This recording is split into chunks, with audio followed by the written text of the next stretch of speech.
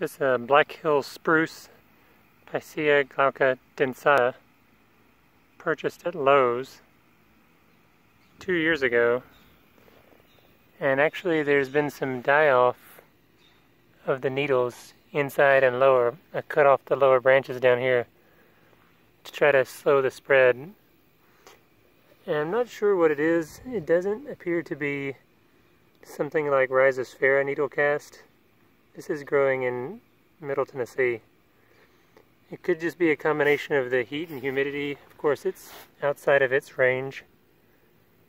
And you can see it's kind of hollow on the inside.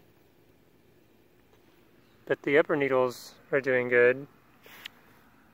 It didn't put on quite as much growth last year as it did the year before. Could also be environmental stress. And it was shaded before some trees that were shading it got cut down.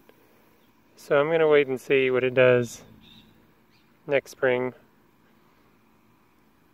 And hopefully cutting out the bottom branches will increase airflow and reduce fungal growth.